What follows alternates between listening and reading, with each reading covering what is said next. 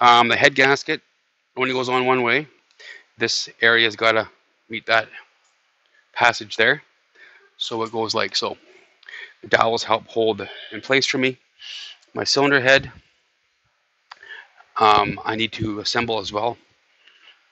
I have no valves or anything in it currently, so I will show you how to assemble that right now. This is my cylinder head. I can see that I do have a seal on one of the guides and no seal on that one. That is my intake valve. Intake valve has a seal, exhaust valve does not. So when I assemble, I usually use just a rag. I put the rag on my bench so that I can hold my valves up when I go install them.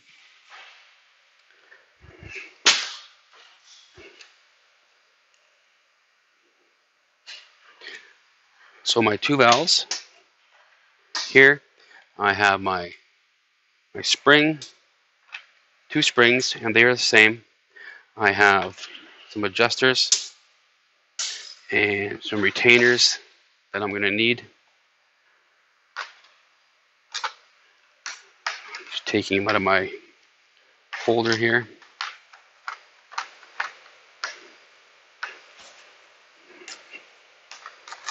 So I have two retainers and I also have a small rotator. Now the rotator, it looks like so.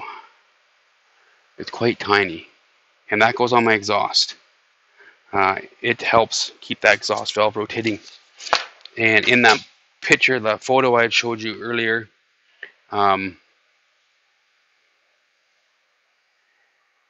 it does go through a lot of those steps in here as well.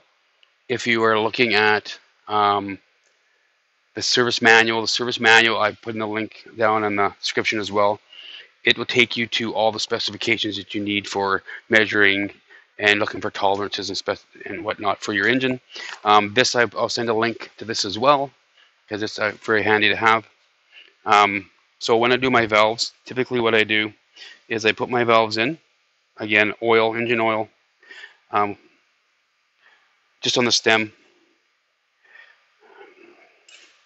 just to make sure it's lubricated when we first fire it up.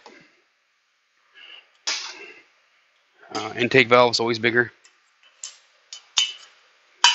Exhaust valve is smaller, and you can see it's got dark, so it's been the exhaust side. I just basically I'm going to put it this way so you guys can see it better. Oh, my valve fell out. Hold on here. So I use my rag to hold my valves up so I don't have to push underneath my spring, whichever valve I happen to be doing first. If I'm doing my exhaust valve, my two retainers are different. This one here holds that small rotator, and this one does not. So if I'm doing the exhaust valve first, I got to be sure I'm using the one with the larger bore there, so I can put my rotator on there. When I go to do my valves, you can see that I do have a bigger slot in the bottom side. Bottom slide. And I'm going to roll it through there and then roll it to the top. I think you guys can probably see. I'll try like that. So as I push down, I bring it toward me through. So I put the valve as I go through that spot. Hold on here. I need a better rag in there. So I push down. You can do it by hand. It's not too hard. And then you'll roll it back that way, and then it locks itself into place. I take my rotator and I drop it right on top of that guy. My intake valve, the same thing. I do the exact same thing. I push it this way and then I push it toward center again. That locks my two valves in place. Cylinder head is pretty much together. Next step is to mount it. And to do that, I have my dowels.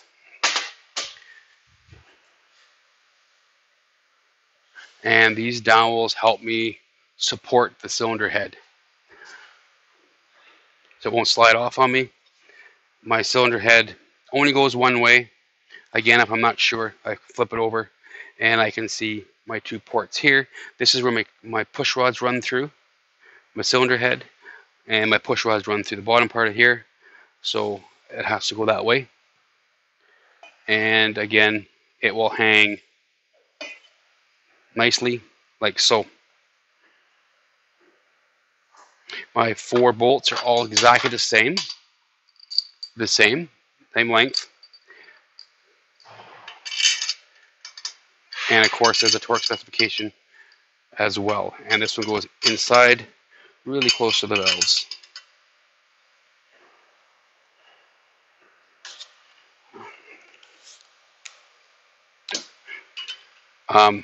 This one, nope, it's 14 mil.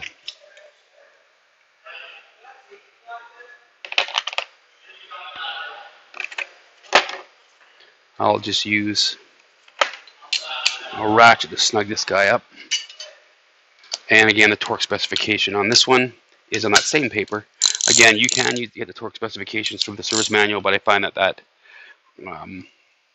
that paper is pretty good as far as telling me what I need for all those specifications. Snug it, don't tighten it. I'm going to cross it. I'm not going to do one after another. I'm going to crisscross across the cylinder head, and then I'll do the same. The next one, it doesn't matter which way you go.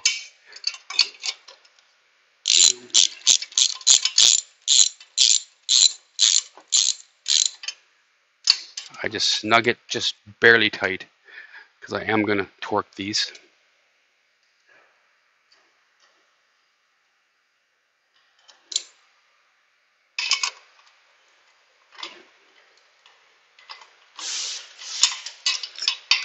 Now I can assemble from this point.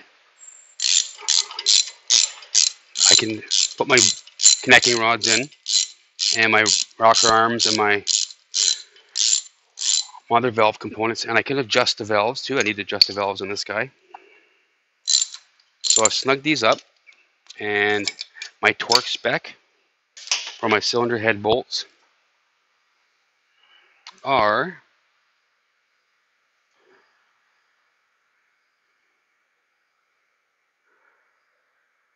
I'm just looking for them here, sorry. 35 Newton meters for my cylinder head bolts. I'll use the same torque wrench.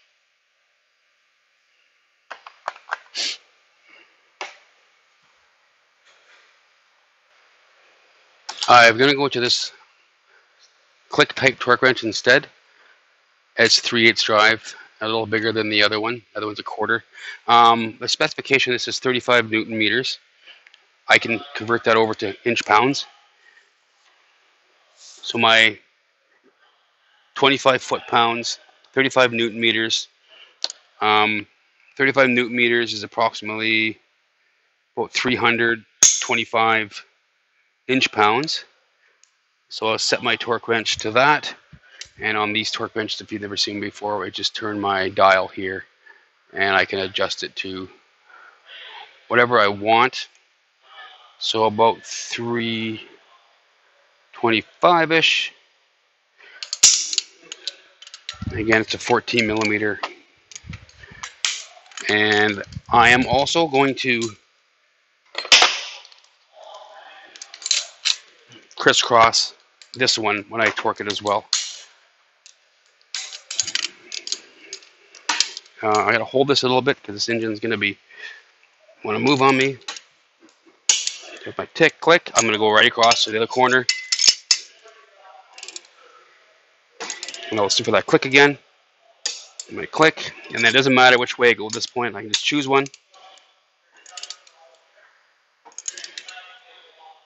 Click, and the last one.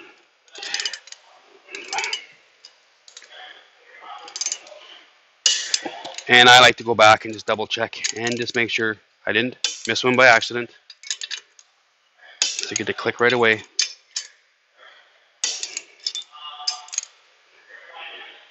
Everything on this engine is aluminum. So for us, the tendency to have a problem when putting things back on of student over tightening is huge. Okay, so next step, my valve train, I can assemble that now. I have my push rods here, and they go down here, and they'll sit inside that lifter that's down there. It'll fall into place. I can use a light if I'm not sure they're in the right spot, but they only have much place to go. If I turn the engine over, my push rod should move because the camshaft's turning with. And the next thing I would do, I'd drop my rocker arms on. Rocker arms, typically we pair them, we keep them with, they're the same, there's nothing different about them, but we usually pair them with which side we took them off on. So remember, they sit, the ball end goes onto the push rod, this end onto the valve, and they sit like so. From there, I use my adjusters, which are these guys. They adjust, so I put them in, and I'm just going to put them down so that they are just snug, because I have to set this engine up still. And what I mean by that is I need to roll my engine around so that it is at top dead center between the power or compression and power stroke. It's easier to do with the flywheel on because it has an arrow on it that actually you can see. So I'm going to leave those for the moment and leave them so they're just a little loose.